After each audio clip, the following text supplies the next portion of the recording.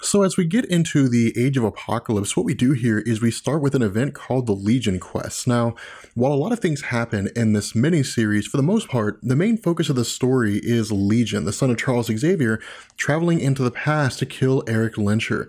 Now, the reason for this, as Legion explains, is due to the fact that if Eric Lehnsherr never became Magneto, then Xavier's dream of a peaceful coexistence between humans and mutants would most likely succeed. The reason being because, one, Magneto wouldn't have instilled in humanity, I guess, the fear or the inherent fear of mutants, and two, Xavier wouldn't have to focus on dealing with Magneto and humans. Instead, he could just focus on dealing with humans. However, what we find is that when Legion jumps into the past, he's followed by the X-Men and Bishop, who attempt to try to stop Legion from making changes to the timeline. But as we know, they're ultimately unsuccessful when Xavier jumps in the way of the killing blow to save Magneto, resulting in the death of Charles Xavier. Now, in addition to this, at the same time that all this is happening, Apocalypse is basically watching this event unfold. And so when Charles Xavier dies, he basically chooses this moment as the perfect opportunity to begin his conquest of North America and the world. Now from here, we jump to some unspecified time with Magneto having established the X-Men. Now,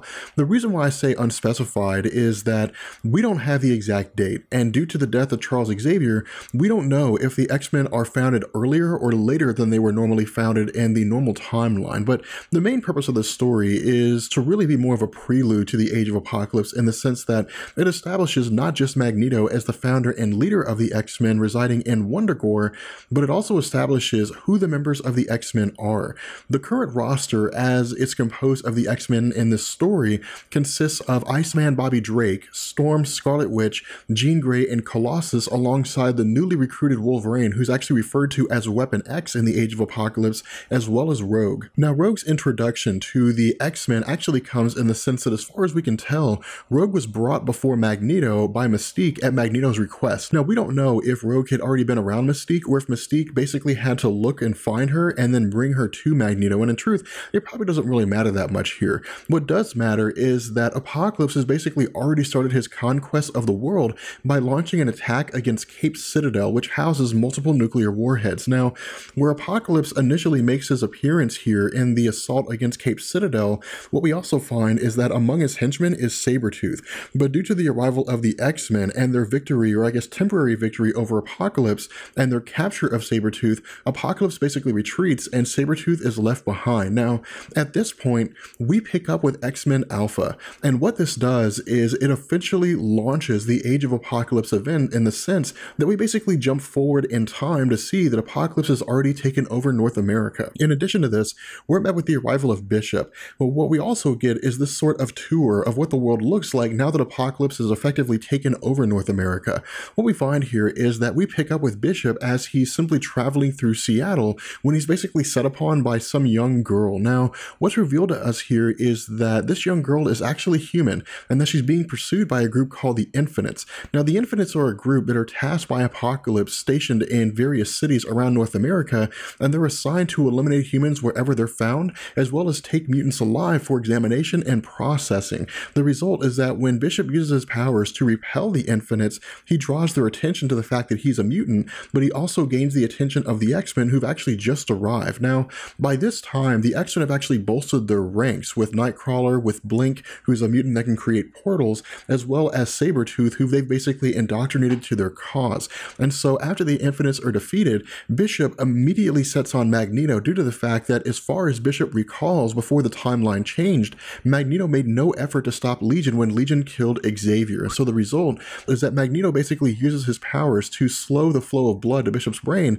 and to knock him out, so they can take Bishop back to their base for questioning. Now from here, we switch to Dark Beast and the Pens.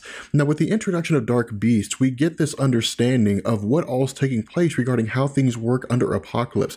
What we learn is that, unlike the normal timeline of Hank McCoy, this version of Beast is very, very dark, and he actually serves the purpose of genetically manipulating and experimenting on mutants for the purpose of boosting their powers, or boosting the powers of weaker mutants, and that all mutants who are deemed too weak to basically hold their own, or to be held among the normal ranks of Apocalypse, are held captive in a place called the Pens until their powers can be boosted. What we also learn is that the Pens themselves fall under the direct jurisdiction of Mr. Sinister, and that Havoc and Cyclops are actually kind of surrogate sons that reside directly under him. Now, the actions of Dark Beast in manipulating the genes of various mutants should have actually ended some time ago, since Apocalypse has basically struck a deal with the Human High Council, which is a council composed of what's left of humanity in the world, and that as far as the agreement goes, as long as Apocalypse stops his experimentation on humans and mutants, that the Human High Council will basically stay hands off from Apocalypse's regime. But it's actually revealed to us when Sinister meets with Apocalypse that Apocalypse's cooperation with the Human High Council is actually a ruse, and that what he intends to do is to basically take advantage of their willingness to cooperate in order to launch an attack against the world as a whole and take everything over. Now, at this point, we jump to a place called Heaven, which is actually kind of this neutral zone for humans and mutants, and it's actually ran by Warren Worthington, who in the Age of Apocalypse never became Archangel and he never joined the X-Men. What we're also told is that in terms of Heaven at the moment, that Gambit actually arrives here. And the reason why Gambit arrives is because his intention is to reach out to Magneto by going through Angel. And the reason for this is because Angel, due to Heaven being a neutral zone, has dealings with Magneto, with the Human High Council, and with Apocalypse himself. Now, while Angel is actually a little reluctant to assist Gambit in helping him get to Magneto in order for Heaven to basically maintain its neutrality, he ultimately chooses to help Gambit as long as Gambit agrees never to enter Heaven again. And so at this point, we basically switch back to the X-Men and we pick up with Magneto and Rogue. And this is actually really cool here. What we learn is that they've actually produced a child that they've named after Charles Xavier. And the reason they were able to do this is because Magneto was basically able to manipulate his power to allow him or allow Rogue to physically touch him without her actually harming him. Now, I would go as far as to say that he's basically shielded his entire body with some sort of electromagnetic field of some kind, with the exception of the fact that when the two of them actually had intercourse, that they were able to produce a child as a result of his actions. But again, what we find is that due to Apocalypse having had almost all the telepaths and almost all the time-traveling mutants killed off, the only way for Magneto to basically verify the claims of Bishop that this world is not the way it's supposed to be is to actually have Rogue touch Bishop. And so what happens is that when Rogue touches Bishop, there's this kind of psychic backlash in the sense that while Rogue gains Bishop's memories, so does everybody else. And so everybody sees the way the world is supposed to be. Not everyone in the sense of everybody in the world, but everybody in the immediate vicinity. So Magneto, Gambit, Rogue, and so on,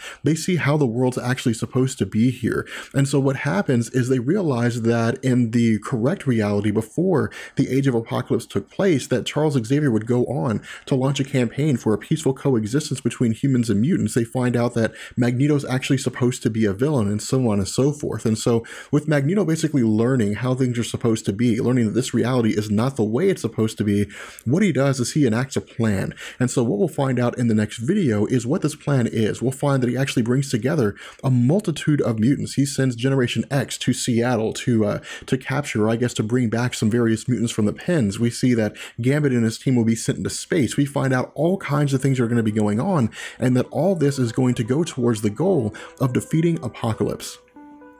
With that being said, we're going to go ahead and bring this video to an end. I hope you guys enjoyed it. If you did, let me know, and I will catch you guys later. Peace.